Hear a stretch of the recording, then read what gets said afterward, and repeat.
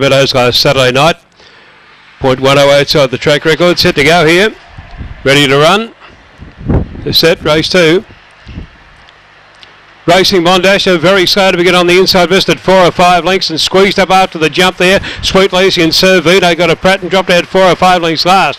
Down the back though, and Bryden Curly the leader. It sneaked away about 8 lengths out in front over Corby Lulu. A length and a half to turn to Jack the Fipper racing third. They were followed by Mondasher, a length and a half way then to Rusty Cove. Well out of it then Sweet Lacy and Servino at the tail. On the turn though, Bryden Curly's way out in front here over Corby Lulu, followed then by Jack the Fipper and Rusty Cove, but an easy one to Bryden Curly. It'll win by 5 or 6. Corby Lulu second, Head Bobber for third, Mondasher or Rusty Cove. Behind them on the outside, Sweet Lucy, followed then by Jack the Fipper and Servino, and the time is showing around 31.90.